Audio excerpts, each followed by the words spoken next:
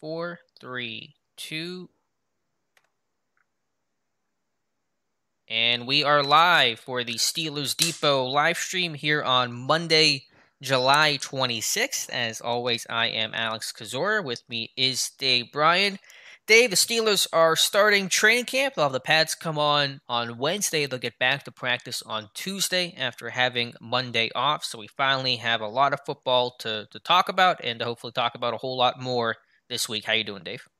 Doing good. Happy Monday. This is kind of the last breath of kind of a mini break, if you will, today, and then boy, it's going to be nonstop from here on out. I mean, it really feels like Tuesday is really when training camp begins, even though training camp's already underway. Obviously, they're moving from the UPMC Rooney Sports Complex over to Heinz Field. They'll have a practice on Tuesday, and then things will start opening up to the public on Wednesday. So excited for Mm-hmm. you to get back out there and start getting some real information, if you will. All right. Yeah, absolutely. So really excited to get back out there. I've not been to training camp in far too long. So let me know, guys, on Dave. Dave, test your audio one more time for me. Just we could hear you, but you were just robotic, Dave. So test it for me if you could. Testing 1 1 1 1. Anybody? Do I still sound like a robot? Did you Should have be the right good. setting? Yeah, I feel like it changes every single time because I don't know, but it should be good now. Let me know, chat, and then we will start into the questions. Mutated genome and last Stylebender says he's good, so all good there, and some good information from Albert Breer, Sports Illustrated's Albert Breer, talking with Ben in an article that went up this morning. Dave, you wrote a couple articles off of that, and some good information there. So let's get to the questions and say hello to the chat. Again, we'll be here from 7 to 8 p.m. Eastern Time, answering as many Steelers questions as possible. I'm sure the chat could be a little bit busier with camp starting out. So if you want to have your question be guaranteed to be asked and answered, be sure to leave Dave and I a super chat. We'll kick things off here saying hello to John and Kevin. And Kevin has the first question here and says, Alex, if you had to make one trade to shore up a position before the season starts, which position would you tackle and why? It's a good question, Kevin. Probably safety, because I think it's probably where they're the weakest right now after really, I think, bolstering the outside linebacker group with the addition of Melvin Ingram. I think that was a really key signing for the Steelers. So I would say safety, but at this point, obviously, you just want to see a what injuries happen, b how the young guys look and compete, and really evaluate your own roster before you start talking about depth and where you have to where the needs to address. So I would say safety right now, but things are very much subject to change. Mike Adesso says, happy time for Alex to finally go to training camp. Alex, the day has come. What's three things you'll be watching for this week? It's a big question, Mike, and it's an important one. I try not to hyper focus in on one thing, but I've kind of outlined the two issues for the Steelers this year. The two biggest issues, at least, are the offensive line and the secondary, with a ladder in the secondary. What guys are going to carve out roles in sub package? Get eyes on Antoine Brooks Jr., seemingly the current early front runner for the slot job. Arthur Millette, James Pierce, an outside corner. Then you look at the offensive line, the young guys like Kendrick Green, Dan Moore, how that group just plays as a unit. Those are all things that'll be important to look for as well. And then the quarterback battle for the number 3 spot between Dwayne Haskins and Josh Dobbs will probably be one of the more popular ones to talk about, although hopefully it won't mean a whole lot for this season. But a whole lot to look at. Dave, what are some things you're going to be keeping an eye on and wanting to know about come training camp? Just in general, the rotations on the offensive lines to start with. I think that's always something that I pay attention to. Obviously, some reports on some of these rookies, the guys that we don't know a lot about. And look, I mean, the roster's full of those kind of guys right now there. So. Let's see what else. Just kind of rotations of the nickel spot. Mm-hmm. Kind of all the things that the biggest questions that we have, I think, or have had over the course of the last several weeks there. James Pierre is a guy I'm very interested to see what the reports are on him. Obviously, Chikwamo Okorafor shifting over to the left side. Well, I mean, you know, limiting me to just three things, I think is tough. But definitely the slot. What's going to happen there in the slot nickel position? I think for starters is going to be one of the biggest questions. Pieces of info that I'm looking into, and then obviously some of the stuff like that number three quarterback spot. A lot of focus on Dwayne Haskins. Obviously this offseason. Interested to hear to see your statistical breakdown Hmm. on those kind of things as well too. So a lot of things, and more than anything, I would just say the players that we don't know the most about, a lot Right. of the newer players. Yeah, even the second year guys, like we don't know much about Antoine Brooks Jr. just because we've barely seen the guy or Anthony McFarland. And so for our purposes, less so maybe the coaching staff, although still to a great extent, but for our purposes, really getting a good feel for who these guys are because we've seen 30 snaps of Antoine Brooks in his career, and we've seen whatever it is 100 for McFarland. I don't know how many snaps he played on offense last season, but somewhere around there. And so it's just good to get eyes on these guys to get a feel for how they look in person. Next question here comes from John Pennington, who says, Dave and Alex, do you think the Steelers should claim Jalen Twyman off waivers, then put him on the shelf for this season while he heals for next year? And how much would that cost the Steelers? Twyman was just cut by was at Minnesota yesterday. He'll revert to NFI if he does not get claimed off of waivers. He was shot, I think, 4 times in Washington. DC expected to fully recover, which is of course great news. I probably wouldn't. I don't know if I'll get all the mechanisms here right, Dave. But if you claimed him, then he's going to have to probably be on IR this year. I'm guessing that was the intent of Minnesota at least. So then you have to cut him again and then put him on NFI. You have to cut a roster spot to initially claim him. I mean, I think he's got some talent. I think a good career at Pitt, but probably not worth all that hassle.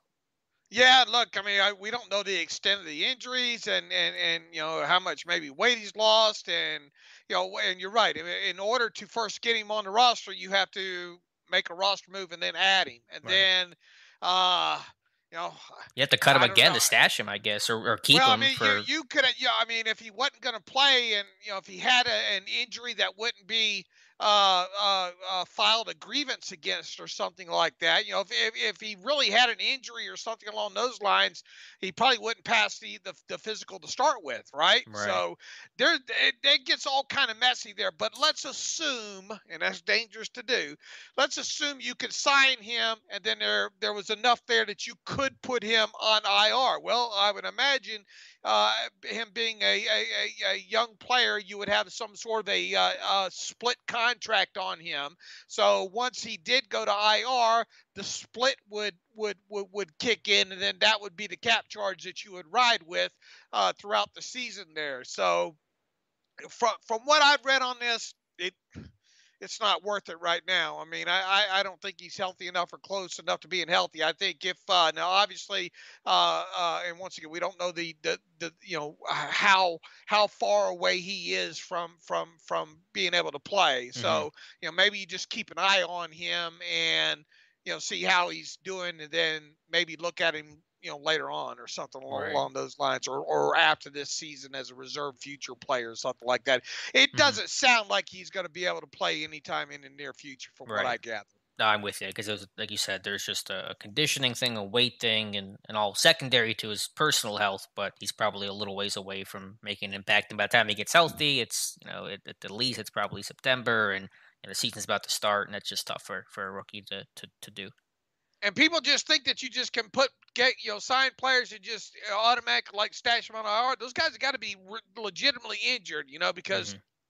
because the split contracts and all like that, you'll have a grievance filed, on you in a heartbeat. So, it's just not sign him and just stash him on IR, Hmm. those kind of things. You hear Plus, that quite a bit. right. Plus, there's kind of an unofficial rule not to claim those guys. I know there was that big scuttlebutt. I think the Patriots did that to the Giants with a tight end like 5, 6 years ago. And I mean, you can. Nothing says you can't do it, but generally, the guys that get hurt and teams are trying to stash him. I think the unwritten rule is let those guys go through waivers. Shoes, Guns, Cars Gaming 0112 has a question for Dave. Says, Dave, why did you say now let's see how much the Steelers like Tuzar Skipper when it's obvious they moved on because they cut him? Skipper was cut by the Titans, I think, yesterday, unclaimed off of waivers. So what's the comment there, Dave? No, it was just an overarching thought, Hmm. because remember all the He was Camp uh, Darling, yeah. yeah, all the stuff, and people said he'll never, he'll never clear waivers. He'll be gone. I can't believe the Steelers let this guy go. He went to the Giants. He, in the limited playing time, I broke down the limited playing time that he got. It wasn't overly great. He got cut by the Giants. He then landed on the Giants practice squad. Several weeks later, the Steelers snatched him off the Giants practice squad, and then you fast forward to what last season, I think, right, or the end of last season. Then he ended up with the Titans and bounced back and forth in 2020. I think 3 or 4 games on their roster. It was just more of a facetious. Let's see how much they really they really did like him, because I know a lot of people are still up in arms. Because look, he led the team in what do you have? He led the whole NFL in sacks in preseason 2000 and what was that 19 there, and it was just a more here he is. Let's see how much the Steelers really like him. Right. I wasn't advocating the Steelers going after him, however, the lack of depth that they had with the outside linebacker position, it would have been a huge shocker. I mean, to pick up a minimum salary guy like that there. But I just put out on Twitter earlier today that he indeed cleared waivers there. So it was more of a just, funny, here he is, let's see how much they really like him kind of thing. Yeah, he had that really strong camp, really strong preseason. The thing with Skipper, they just refused to play him on special teams until the last game of 2019. He had like a couple tackles, had a good showing, but just for something, I don't know what the reason was, but just was not a guy who got a hat on special teams, and that, made him an easy cut. Next question here comes from the last Stylebender, who says, do you guys think Anthony McFarland will get over half of the snaps in the Hall of Fame game? Also, how do you expect the special teams to play without their captain of the past 4 years? Of course, referring to Jordan Dangerfield. We'll tackle the first question first. It's hard to put a number on the percentage of snaps or the number of snaps and things like that. Obviously, it sounds like, and we'll see, obviously, but it sounds like the vets and any of those guys, and maybe not even Najee Harris, really just aren't going to play this game at all. Like, it's going to be really exclusive to the backups or some of those guys. So I think McFarland's going to play a considerable amount. I mean, I can't put an exact number on it, but I think he'll play, about half of the snaps. It sounds fairly accurate to me. Yeah, look, this is an extra game, so why not take the opportunity to look at your younger players, the guys that you don't know the most about, and play them. Now, obviously, Najee Harris. Do you really want Najee Harris to play 30 snaps in this game? I think probably not. Does he play any snaps in this game? It could go either way. If he does play, he won't be out there long. I'll put it to you that way. Sure. Maybe you lather him up for 2 or 3 snaps. But why? Why this early? You're going to have 3 more games after this. So, I personally, I don't think I would. I already know what I have there.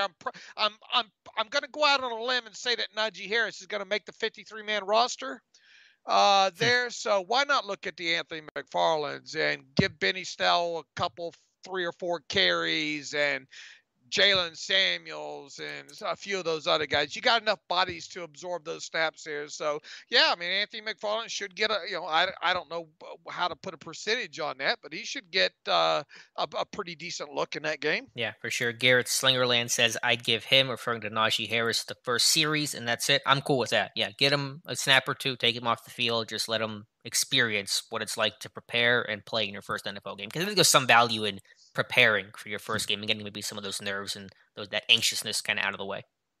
Mike Tomlin's good too at not telling those guys beforehand anyway, and making them go through the process and then say, "Oh, by the way, you're not playing." Right. Although this year, first day of camp, he's like, Kendrick Green's a starting center, Antron Brooks Jr. is in the slot. Like, he was not being shy about it this year.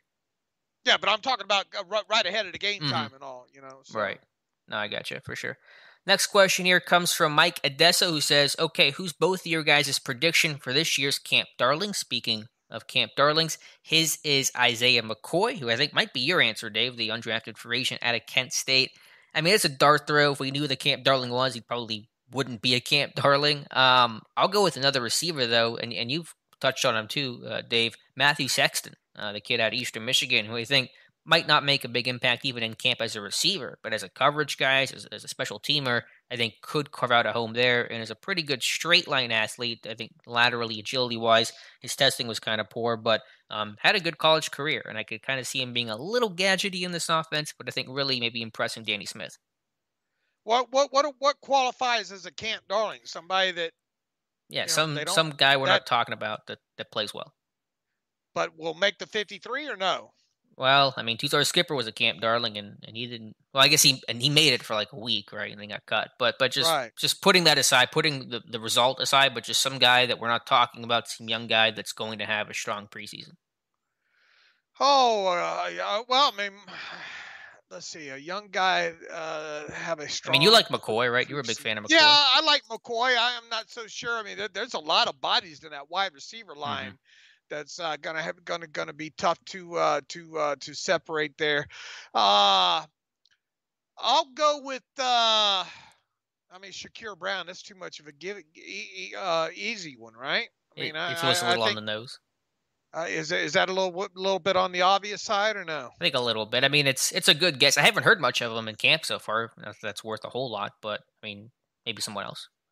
Um, Mark Gilbert. How about that? Okay. I mean, he was a guy that it was a long time ago, pre-injury, but that what 2017 season for Duke, he had like 6 or 7 interceptions. I just worry about he's a really lanky guy. I wonder about some of that change of direction kind of stuff that it's a little Justin Lane-ish for me. But I mean, it was talent there for sure. Right. I mean, he's a guy that I don't think is going to have all the qualities, but he's going to probably he probably, you would hope that that's the kind of guy that later in meaningless games going to maybe make a play or two. So, I mean, if you want me to dig deep, I mean, that's me digging deep, Hmm. you know? Right. No, it's a good call. Hopefully, one of those undrafted guys in the secondary, the slew of them, they brought in the 4 of them after the draft. Now I don't think he'd make the 53-man roster, but I Hmm. mean, if you want to talk about somebody that might end up kind of impressing throughout this thing, maybe Yeah. he's a guy because of height, weight, speed, that Right. kind of thing.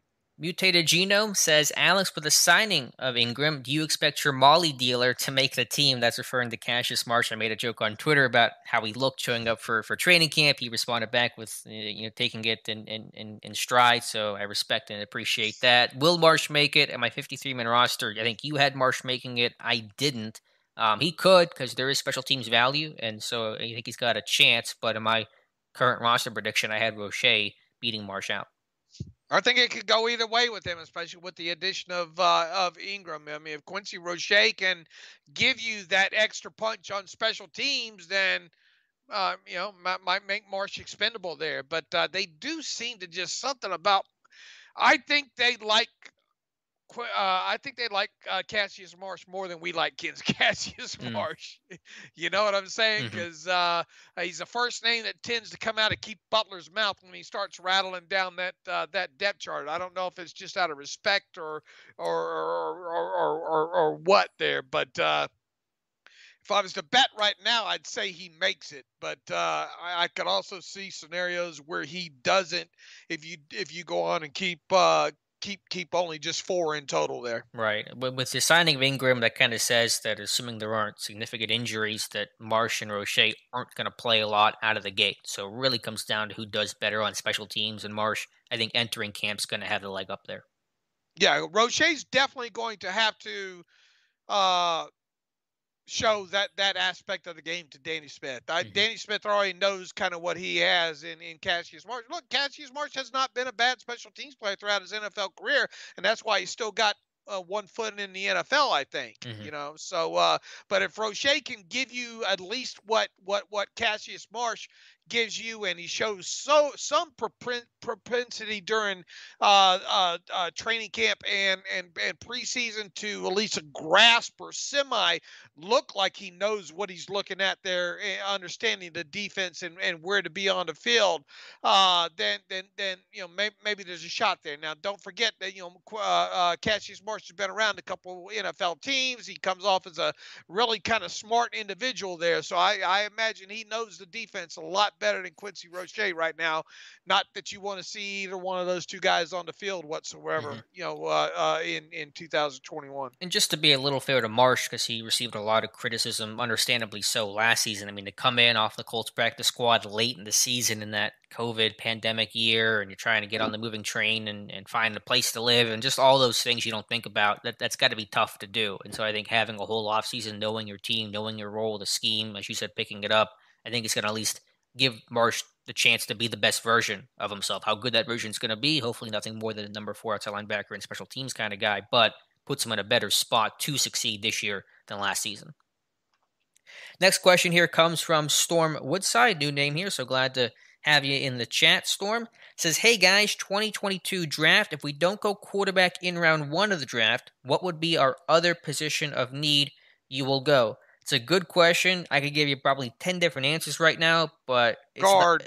Yeah, guard probably. Safety, left tackle, as Stylebender says. I mean, just based on the play of guys who gets retained, does Terrell Edmonds come back, Okorafor, all the free agents, all the names that you guys know we've talked about. So, I mean, we could dice this up 17 different ways, I'm sure, but I know it isn't going to mean a whole lot. Here come, even a month from now, we're not going to be talking about probably the same stuff we're talking about right now. So, I mean, would you say guard if you had to pick one right now? Oh, I mean, it could go obviously various different ways, but I mean, this team's going to need another guard soon, I think. Yeah. So that's obvious. Obviously, one position. What happens with Terrell Edmonds? You have to. I mean, I think the smart bet is to think that Edmonds is going to be gone after this year. I think that's where most people would place their bets at right there. Mm-hmm. Inside linebacker. Could be a possibility depending on what how things play out. Obviously this year as well too. So I would think that maybe those would be my top 3 probably bets right now would be guard, safety, inside linebacker. And I mean, I don't think you can discount cornerback either. I mean, Right. depending on how things play out, is James Pierre for real? We'll learn obviously more about that position as the season goes on, but you could probably be by the end of the year talking about this team needs to draft a cornerback early. Now, I'm not a fan of them drafting one in the first round, especially if they're not high enough in the first round. So I envision if they're, picking, let's say 20th or later, I could see it being a guard, a safety, or an inside linebacker. Those are the kind of the players that end up, falling in the first round that late there. Yeah, absolutely. I think all those make sense. I mean, I'll just say, I think guard. I'll go tackle because of the importance of left tackle, and then I'll probably say, strong safety / slot corner, one of those two guys. Depending what happens with Edmonds and depending on the play, guys like Antoine Brooks. So, like I said, this thing could go 10 different ways. Next question here comes from Mark Leslie. Good to hear from you, Mark. More of a general question, but do you think the Steelers can become a contender when Ben goes, or does a team have to go bad before they become good again? Hope this makes sense. So Mark's basically asking, like, will you have to go through, a post Bradshaw period of a team that's just kind of meh? I mean, if you find the next quarterback quickly, then you can bridge that pretty easily, the way the Packers did from Favre to Rodgers and things like that. So I mean, it's not a death sentence where you're going to be a bad team. I mean, I don't think this team will be bad even post Ben. I think it'll be just maybe an average, to below average, slightly team. But if you find that next quarterback, I mean, that kind of determines how much of a lull you have in your franchise. I mean, you obviously need a franchise quarterback if you're going to compete for a Super Bowl. So, however long it takes them to get that. Now, can they keep the defense? A good enough defense to together over the course of, let's say, the next 3 years to at least give them a chance. Let's say if they went the more seasoned, I don't know, either free agent quarterback or whoever. I mean, you would think they'd at least be able to be at least close to a 500 team. Now, obviously, moving past that, here it's obvious. You need a pass defense. You got to have a pass defense to be able to compete for a Super Bowl, plain and simple. I think we've learned that through the adjusted net yards per passing attempt stat over the years. As far as offense goes, if you don't have a high quality quarterback, one that's going to register a 6.8 or higher adjusted net yards per passing attempt number, then you better have a running game. And obviously, they think they're addressing that right now there. So, I mean, trying to figure out what happens. We're still trying to figure out what's going to happen in 2021. So, trying to move past there.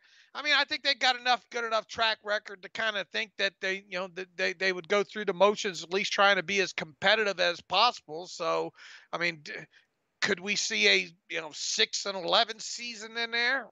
It's possible. I don't think he can roll that out, but be honest with you, right now I'm not paying too much mind to that. I'm Mhm. just focused on 2021. Me too.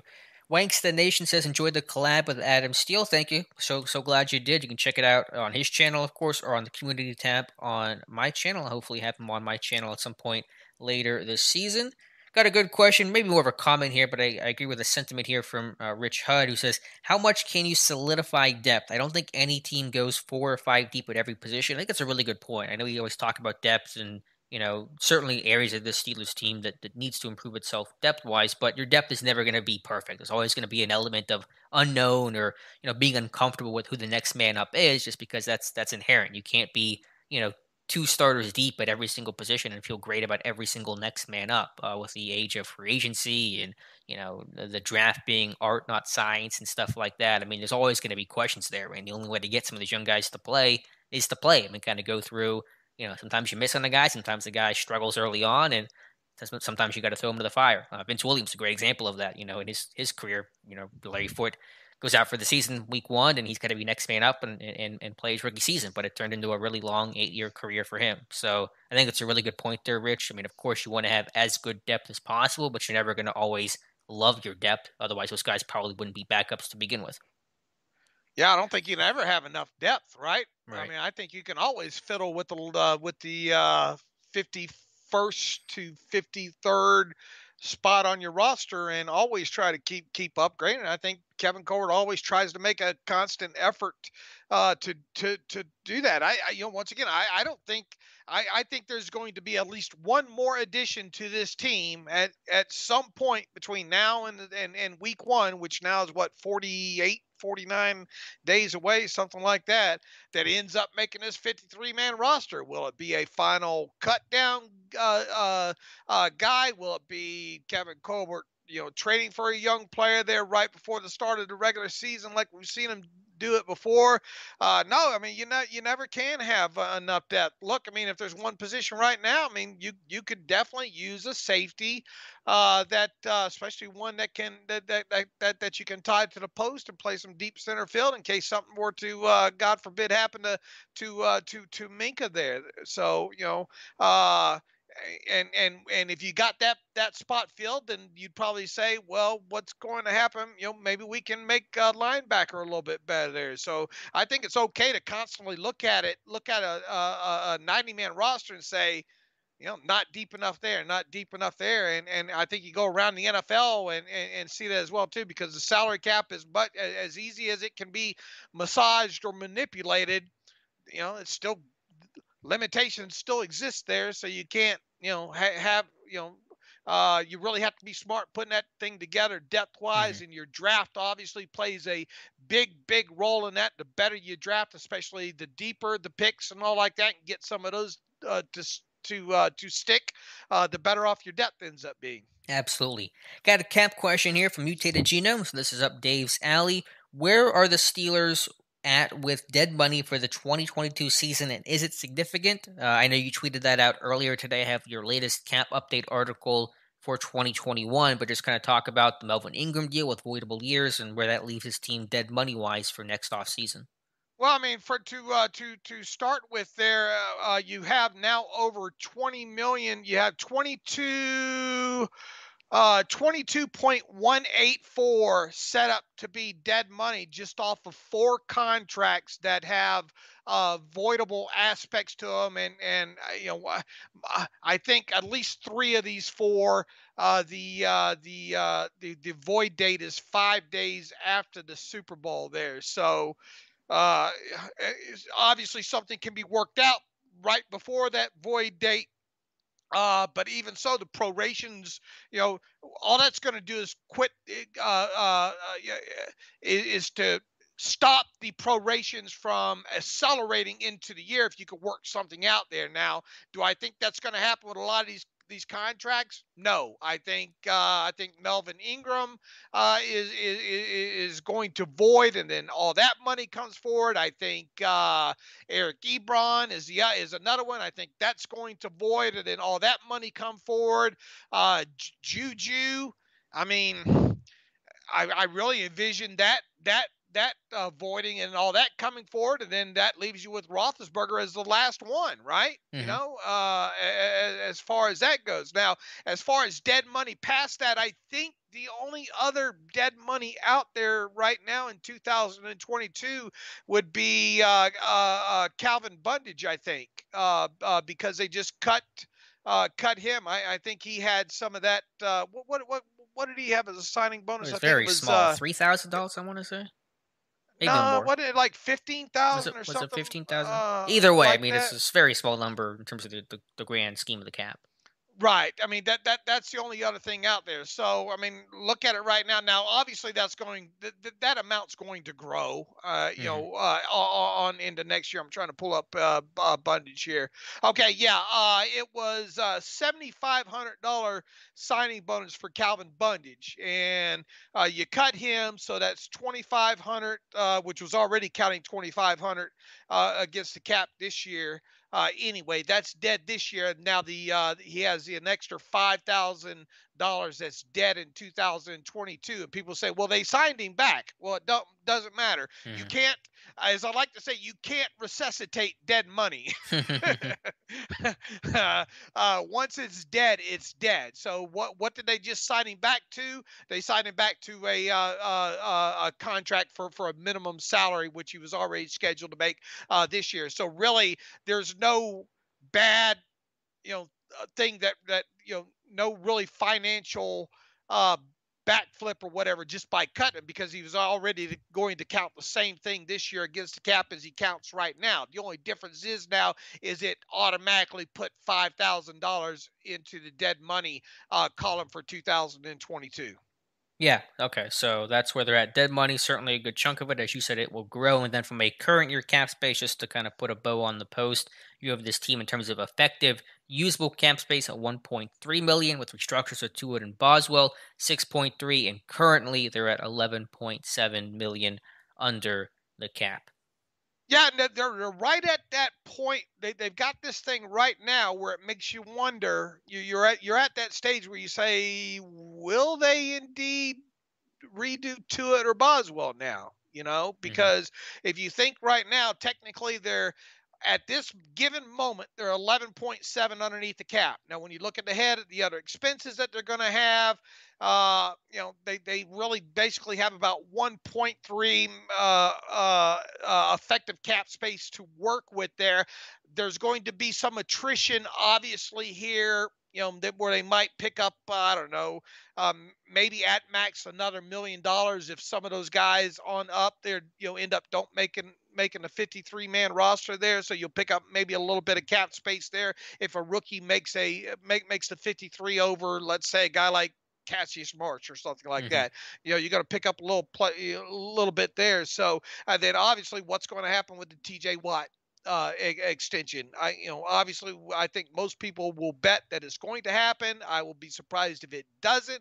The only big question there is what happens to his cap number. It's 10.089 right now. Is it going to go up some? Is it going to stay the same? That's the $1 million question.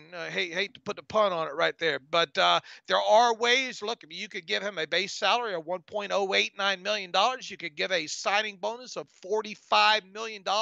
His signing bonus is probably going to be somewhere in that neighborhood if the Steelers do contracts, if they do his contract the way they normally do the non-quarterbacks, as far as guaranteed money, you could see him have a signing bonus of somewhere between 40 and $45 million would be my estimation. If it is 45 million and you gave him a base salary of 1.089 million, Guess what his cap number is? 10.089 million. Just exactly what it is right now there. So look, if they're going to restructure Tuitt and Boswell, we'll find out here in the next, I don't know, 3 weeks. I Mhm. think that they'll get the ball rolling on that. But they definitely have enough space right now that even if they wanted to go out and get another backup safety for $2.5 million or so, they could definitely swing that. Yeah, but it will not be Malik Hooker, who is signing with the Dallas Cowboys. So I know that disappointed a lot of Steelers fans. Got a super chat here from Gaming with Geo. Thank you for the $5 super chat. Much appreciated. Says, congrats to the Browns, 3-time offseason champions. Yeah, they are killing the offseason. But I think they have a legitimately good team this year. I think last year was a big prove it year for them. And who knows what will happen, obviously. But I think that franchise is, for the first time in a long time, stable, steady, and headed in the right direction.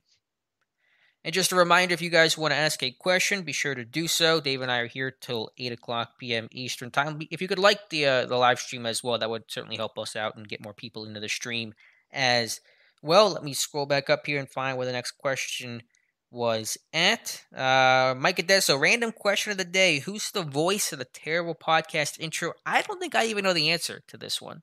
Do you know who the... I would have to go back and look myself. It's Shame been a on me. I while. don't have that on. It's been a while since somebody recorded that for me there. So I'm gonna have to go. I don't remember off the top of my head. Yeah, it was somebody who had just. I think we had put out a call for somebody to do some voiceover work or something, and somebody on Twitter, I'm guessing, connected with you. Yeah, Okay, yeah. so that's a story there.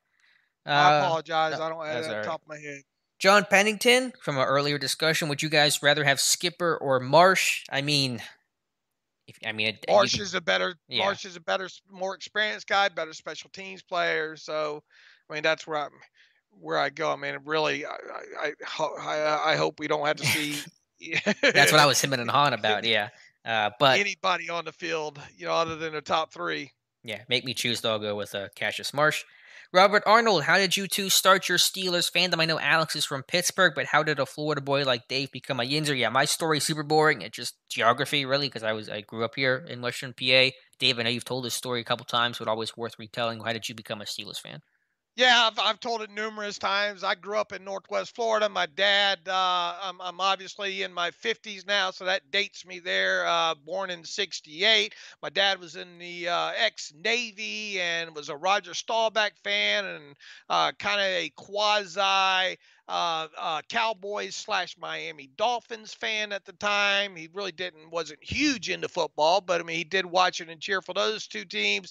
Being the bratty kid that I was, and later became a bratty adult, it was always fun to cheer against the old man. Game against I guess I was around 4 years old, around 19, I don't know, 72. Evidently, the Cowboys and the Steelers were playing on television. I think the Steelers were giving it all. It was a competitive game. My dad was upset with the Steelers. That made me happy all of a sudden. I took great joy in that, and just one thing out of another, everything became black and gold. And I guess you could say it just started because I was anti. My dad didn't like the Steelers, so I liked the Steelers. So All that's right. how it kind of all started there. There you go. Jesse Hernandez asks, Dave initially gave Chase Claypool a third round grade. This was back in the 2020 draft. At this moment, knowing what we do now, do you keep that same grade? Also, your take as well, Alex. Dave, I'll let you answer that question first. Yeah, I mean, look, I mean, you come into the league and you register what 11? What do you have? 11 touchdowns last Hmm. year. 60 over 60 receptions for close to 900 yards there. I mean, you get that kind of production out of a guy, then he's got to at least be a second round product at that point. Look, the main difference, yeah, and it was a third round grade based on the class overall too. And one of the biggest knocks that I had on Chase Claypool overall was his ability to separate, to stack, and make the plays down the field consistently that way. That was the thing that had me a difference between a third round grade and a second round grade on Chase Claypool was mostly his ability to consistently stack corners on the outside. That was one of my biggest concerns about him. I think Daniel, when Daniel was with us, I think he highlighted Chase Claypool right out of the Senior Bowl. Denny, I mean, that was one of the first people Hmm. I think we were writing about on the site. And I instantly did like a 4 game contextualization or a 5 game contextualization on Chase Claypool. I think that was the first one that I did during that draft season there. Mm. You could see that he could make the contested catches down the field.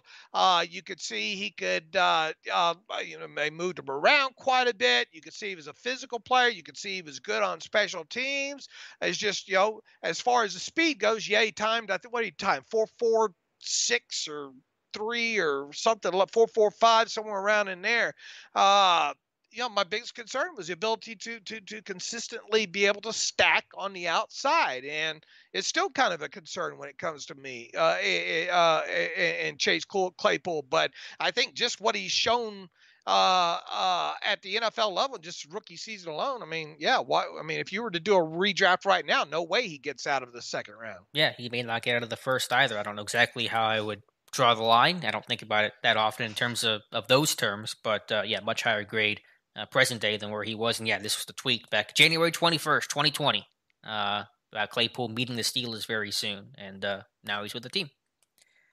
All right, next question here will come from, I want you to scroll back up here to find it. Joker Smoker, what's Dan Moore's best trait? I think you've watched more, a little bit more than I have. I would just say he's a good athlete. I think he's an athlete with a lot of experience and kind of battle tested in the SEC. So when you have somebody that's a good athlete against quality competition and has done reasonably well, I think it's always been a good foundation for an NFL tackle trying to make the jump to the NFL. Dan Moore and his tape, there's not one thing that that you know that I think jumps off the tape with him. At least not to me in the 4 or 5 games that I watched on him. If I would say anything that's a plus with him, it would be hand usage. I Okay. think. Because I thought he was good at knocking away some of those hands and just using those hands overall. So I think if there was one thing that I'd point to that I would say with Dan Moore that I said, boy, that's impressive there. That's what caught my eye in the 3 or 4 games that I watched on him. I would say probably hand usage. Yeah. That's fair. And we'll get to watch him. He's running first team here with a core four not participating in team drills. We'll see when that changes when a core four gets back into the lineup. But a lot of valuable reps there for Dan Moore, and I figure he'll play a ton of snaps in the Hall of Fame game against Dallas. Duck Swagger says, "Hi Alex and Dave. Why would the Steelers sign Ingram to a voided contract and not fry the $4 million over with when we have a decent amount of cap right now?" So basically saying, why did they do the voidable year deal with Melvin Ingram? Yeah, I think just so they could say, I will probably better be able to answer that question maybe in a couple more weeks. We'll see if maybe a move such as if they don't make any more moves, and if for some reason they don't end up having to restructure the contract of Tuitt and Boswell, then maybe that's your answer right Yeah. there. I was a bit surprised at just with a $4 million contract that they didn't just eat the elephant all in one bite there, because I mean, what'd you end up saving? 2 point something million in cap space. But I think we'll better be able to look back at their decision to do this with what may or may not happen in the next 48 days or what have you there. So here's the thing: you risk 2.34 million you just kicked into 2022 by doing the 4 year voidables with him. So obviously you would have had to account for that 2.34 million this year had you not done that. So it's obviously cap related there. They feel more comfortable about about their cap situation, what it will be in 2022. And once again, I think several more weeks from now, ask that question again, and let's Hmm. look back and see if Stephon Tuitt has been restructured. Maybe they're doing their best to not have to restructure those two guys, because Right. once again, if you look right now, look, I would have bet you a lot of money heading into even as early as 3 or 4 weeks ago that Stephon Tuitt and Chris Boswell were slam dunks to get restructured. But as we sit here right now, they're right kind of at that area cap wise and into training camp where it makes you kind of wonder, maybe they're trying to stay away from that. Now, obviously, the TJ Watt deal, once again, will answer more questions as far as that goes. So we'll see. I don't have a hard and fast answer as far as why. I think we'll learn as the offseason, rest of the offseason plays out, to be able to look back at that. Hmm. Yeah, I think it's an answer that'll reveal itself by the start of the season. Yeah, it may be where they decide maybe they don't have to restructure to it. They could have done it with restructure to it, which pushes money into next year, or the waitable year deal of Ingram, which pushes money into next year. So maybe they decided that it was better to do it with Ingram than it was to it for whatever mathematical reason. Mike Adesso, I don't remember how the daily camp updates go. Are they audio posts from both you guys every evening? Yes. So we'll have our camp diary, which is the full article, the write up of it. I'll pull up an example here for you, Michael, of what those things look like, because it's been a long time since our last one. And then Dave and I should be able to do kind of a half hour, 45-minute or so podcast each evening to recap what happened at training camp that day. So that'll be the format of the camp flow and schedule. And then during the day, while Alex is at camp, we usually have like what's called a live blog post, and I Hmm. try to specifically have search generated like a Twitter feed or something like in there, embedded into a post. So if that way you can kind of stay abreast, and obviously Alex's tweets will be in that live blog as well too. So make sure you check out the site during the day and check out the live blog post while practice is going on, so you can kind of stay abreast of what's happening. We'll have several of the beat writers listed in there, and like I said, Alex, and obviously the team Twitter feed and those kind of things there. So it kind of give you a kind of a running live blog while practice is going on. Then Alex will provide his diary about a few hours after practice ends, and then we'll wrap it all up with kind of a 30-minute mini recap Right. podcast with myself and And Alex. everything should come a little bit earlier this year. The reports, the podcast, because practices are now at 12:1:30 as opposed to being at 2:55. So hopefully that'll get things in a little bit quicker this camp. Next question, actually, Jason. Thanks for being here. It says peace and love DNA. Thank you, Jason. Appreciate you hanging out with us. Be sure to get your questions in here. 15 more minutes before we wrap up today's stream. Next question comes from Wangston Nation. Do y'all think Pittsburgh has a chance at Rodgers next year when he leaves Green Bay? I'm surprised it took this long to get our first Aaron Rodgers question here for the stream. I mean, do I think it's going to happen? No. Can I say that it's zero? I mean, I guess I can't say that. I mean, theoretically, I guess they could have the space, and I could see the attraction of Rodgers maybe wanting to come for Pittsburgh, but obviously he's been well connected to Denver and maybe some warmer places out west, things like that. So, I mean, is it a 0% chance? No. I'm sure it'll get talked about a whole lot this time in the offseason, but I don't think it's going to happen. Yeah, do I? I mean, I want to I want to try to figure out the best way to answer this when not. I I mean, don't you think can't it'll say it's a happen. zero chance, though, right? I mean, I that's mean, probably going a little too far. I mean, anything can happen, right? Yeah. So, but I will be shocked if a Deshaun Watson or Aaron Rodgers or I just cannot envision it. No. Yeah.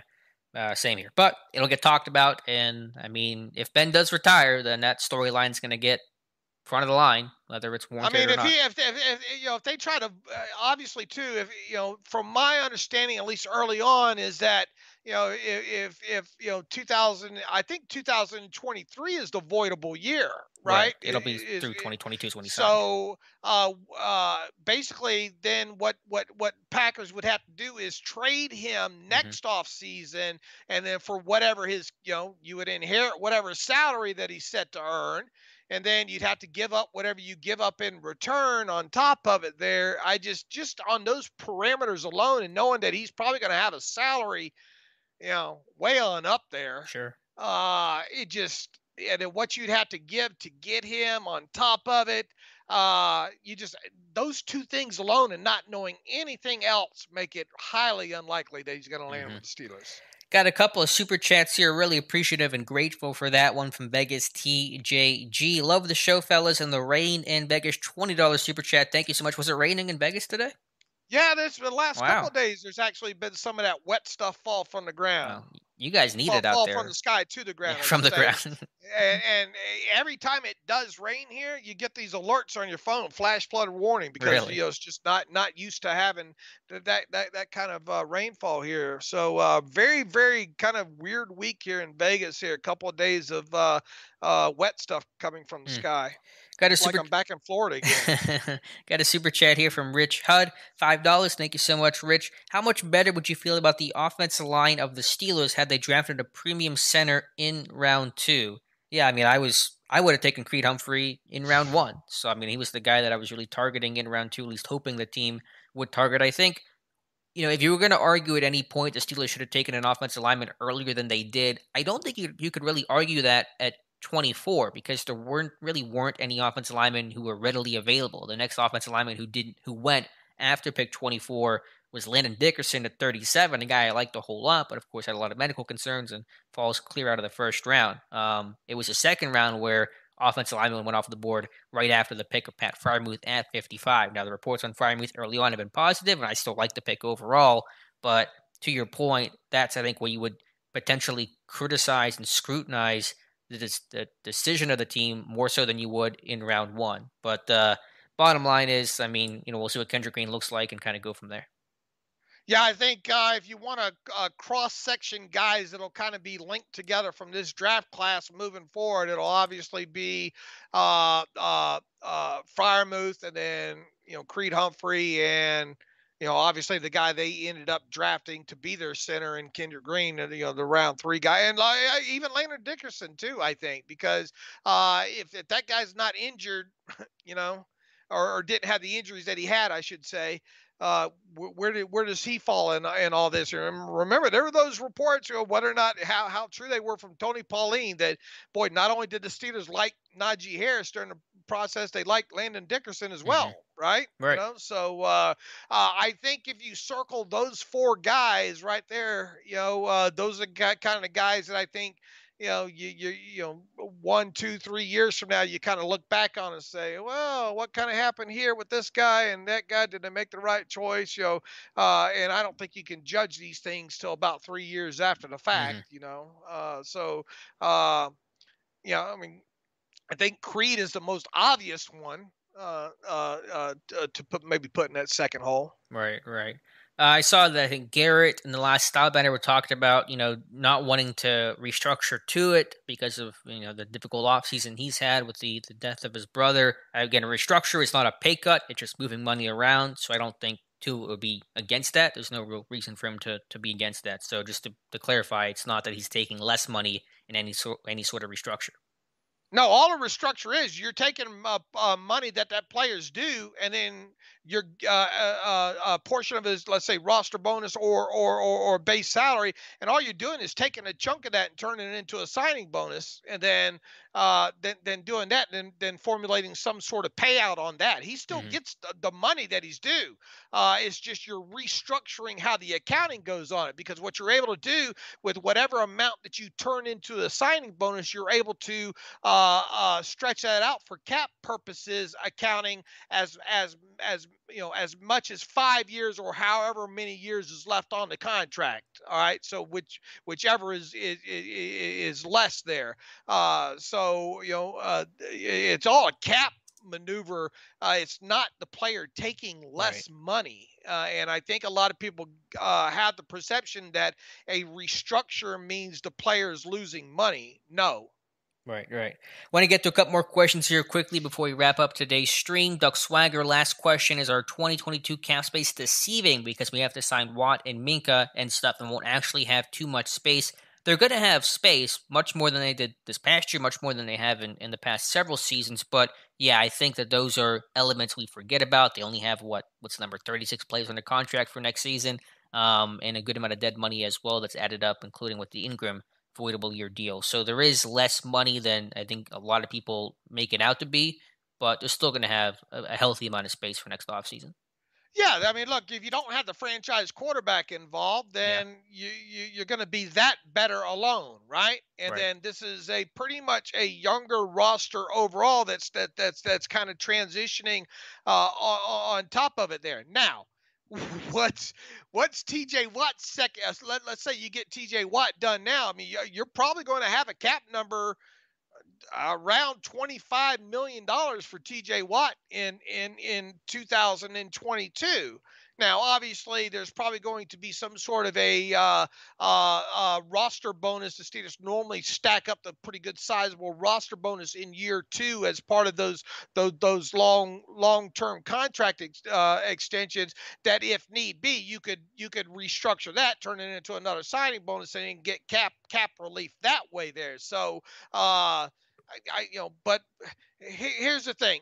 Let's find out. There's no sense of me doing any kind of cap update for 2022 until we see what the Watt numbers are. Plain Hmm. and simple. Right, right. And also what we see.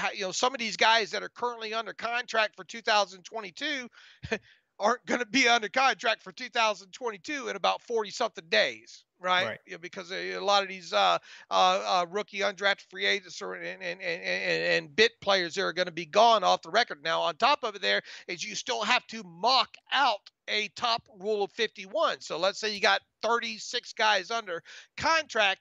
You just can't look at how much you're under the cap at that point because you've got to fill in the other yeah, even if it's with rookie base salaries, you got to come up with a mock rule of 51 there to give you a better assessment there. So yeah, I mean, overall, is if Roethlisberger's not back, they're going to have considerable amount of cap space. Hmm. Alex says, what's going to change with Canada being the new OC? Goes on to say that Ben felt like he was out of rhythm last year. Hopes they push the ball downfield more this year. I mean, we'll see. We'll start getting eyes on it Wednesday. But I think one thing we can definitely assure you, Alec, is that you'll see a lot more pre-snap motion. This team should be probably top 10, maybe even top 5 in pre-snap motion this year. And that can come in many different forms and shapes, obviously. But I think we're going to see that because that is a hallmark of Canada's offenses. Well, we better see a little bit more under center, better see a little bit more play action. I think you've written and talked about some pistol that hopefully Yeah. we're going to see a little bit this year. I think the main overarching thing is how much can we see them do a lot out of things that look the same. Yeah, I think the constraint plays are going to be really important for this offense this year. Shaquille Gregory says, is Nikhil Roby Coleman injury prone? What's the deal with him? I mean, he's a guy I like. He's a kind of scrappy slot guy. I don't remember his whole injury history. I think he's had some. Didn't he break his leg or something? I don't know his whole history, though, and the injury proneness of Roby Coleman there, Shaquille. Sorry about that. Let's see. Next question here comes from let me try to find someone else. Mike Adesso saying, are there going to be other guys from the Depot team going out to camp any days yet? Tim Rice will be there for the first couple, taking photos for the site, so really excited about that. Don't believe David O will be able to make it out to camp this year, but Tim will be there. I want to answer Curse Mimed here. He says my stutter's back. Yeah, I have a stuttering problem. I was born with it. It's kind of a mental disorder. So yeah, I apologize. I do stutter quite a bit. No, no need to apologize. I think that's certainly not your fault. One bit. Let's see. A couple more questions here before we wrap things up. John says, will the team sign another center in the next week? They could for depth. It won't be a notable name. Obviously, J.C. Hassenauer with that knee injury or whatever he's got going on. I mean, Tomlin called it day-to-day. Dr. Mel isn't so sure that it is day-to-day. It could be more extensive and a longer absence than that. But I think Finney returned, Green's back, so they have some bodies there. So if they do, it'll be just kind of your typical training camp roster shuffle. Let's see. Finding one or two more questions. Who do we have behind Ebron at tight end? Though not much. I'm excited about Freiermuth. Reports again have been positive on him. The pads are not on yet though, so how guys look in pads can be much different than how they look without pads. Then Kevin Rader is a good blocker, special teamer, although his upside is pretty low. But you got Freiermuth and Rader. I think that's an okay, a decent to okay top 3 tight ends with Ebron at the top. Yeah, gonna be interesting to see what happens here with that third spot. Can Gentry finally make some headway that way? I mean, blocking and special teams right now. You think Radar has the better chance than Gentry does because Radar is the better blocker and better special teams player. Yeah, for sure.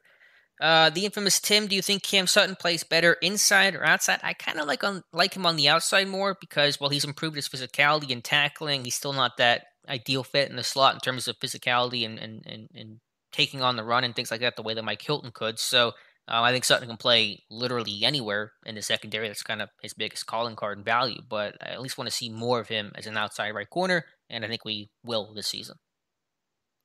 And I think one of our last questions here, Garrett Slingerland, think Minka will be the highest paid safety next year? Probably, right, Dave? Yeah, it's trending that way. I mean, mean, it's Simmons hard to is top imagine. right now, I think. We'll see who's the former who's Adams. I Yeah, think Jamal is Adams. that's up next. I think so.